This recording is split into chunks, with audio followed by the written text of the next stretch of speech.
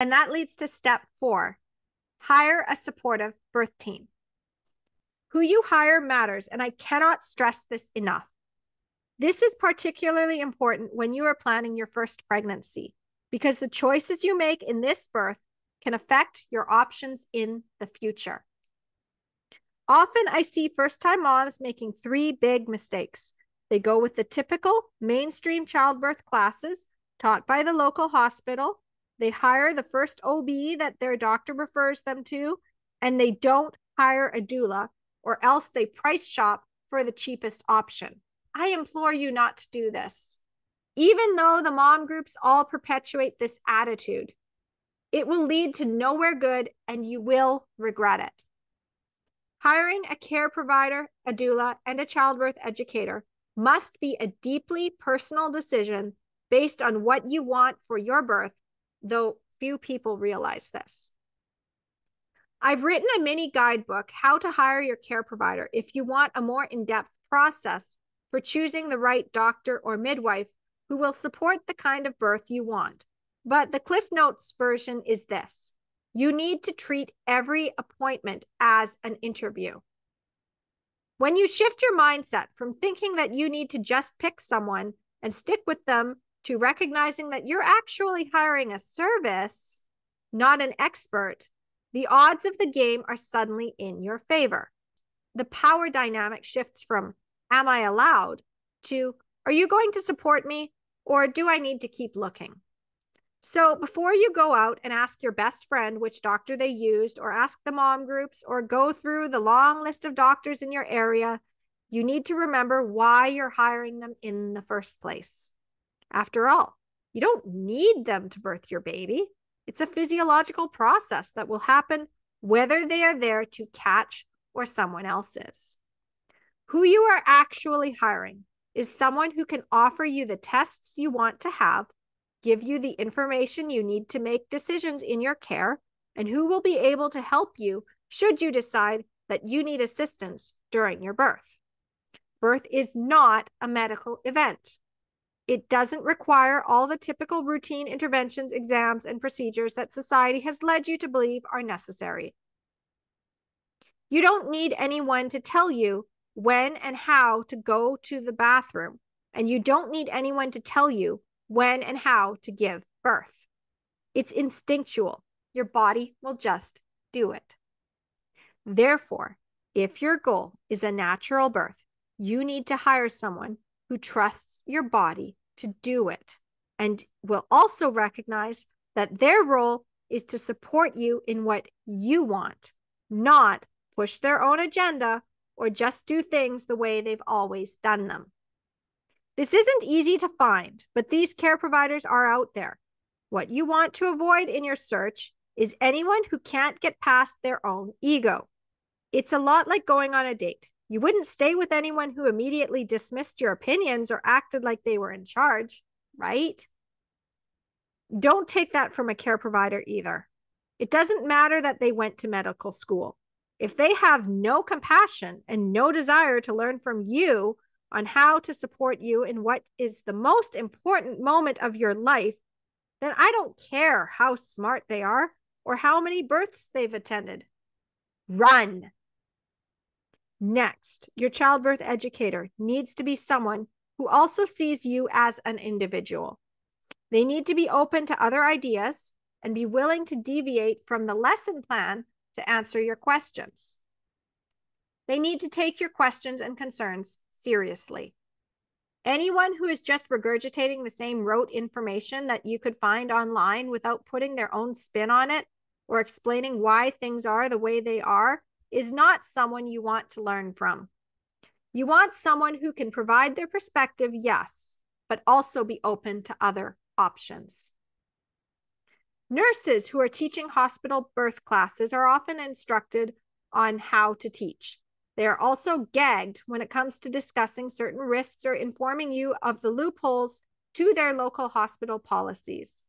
This isn't to say nurses are bad, but often their information is colored by the institution they work for and by their education. An independent childbirth educator is a good option. However, you need to be careful. Some educators are natural birth or bust and won't discuss medical intervention other than to tell you the risks of having them. They could also provide very good information on physiological birth, but not provide any information on how to get that kind of birth inside of the hospital.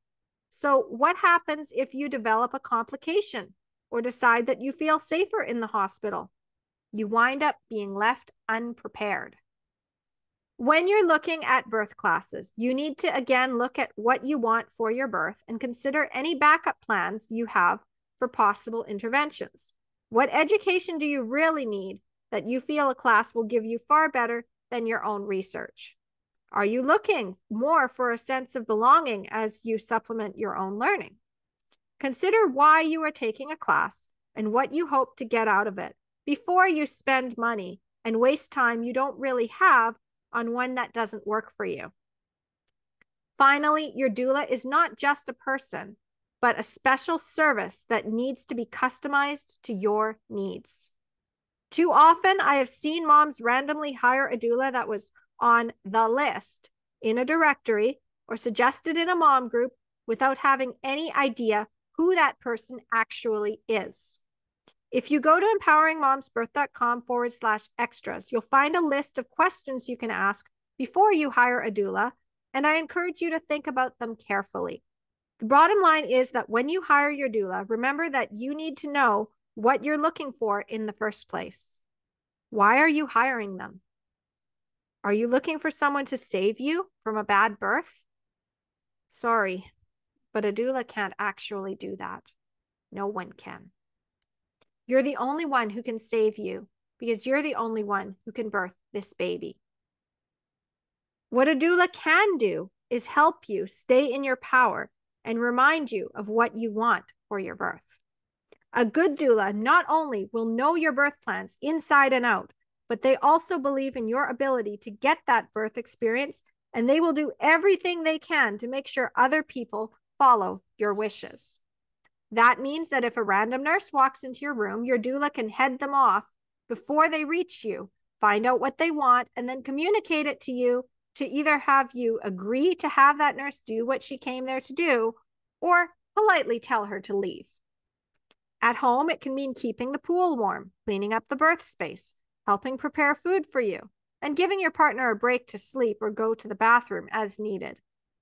The right doula for you is the one who you can trust to put your needs ahead of any agenda. They need to have gotten past their own traumas so that they don't try to interfere with your birth to avoid disaster. The absolute worst doula is the one who only got into birth to prevent what happened to her from happening again. There needs to be space for your birth story to unfold. And now we go into the journal questions. Remember, you can go and get an actual copy of the journal questions by going to empoweringmomsbirth.com/extras. Journal exercise 1.4. As you can see, there's a lot to consider before you hire birth professionals to support you. So now it's time to take out that notebook again and ask these questions. Number 1, what do you need to feel supported in your birth? Number 2, what qualities do you need in the person or people you choose to hire? Number 3, what feeling do you want to get from them that will help you know that they're the right person? Number 4, what else do you need to know about them to feel comfortable inviting them into your birth space or to discuss intimate details of your pregnancy and birth? And number 5, what do you want to hear from them when you feel nervous, scared, unsure of your options or your ability to birth? By now, you should have a clear picture of the kind of birth you want and how you want to feel before, during, and afterward. You now have an idea what information you need to obtain about birth, where you'll feel safest to birth, and who you want to hire. Now comes the tricky part, getting your family, friends, and partner on board.